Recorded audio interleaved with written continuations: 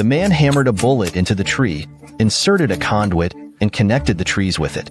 This infusion isn't for the big tree, but for collecting valuable branches. Every spring, the white birch tree uses stored winter nutrients to grow new buds. Cleaners of blood vessels.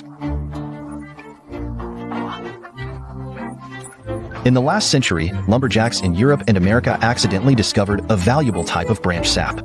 Having a cup when I'm unwell is comforting, and after drinking it for a while, I feel rejuvenated.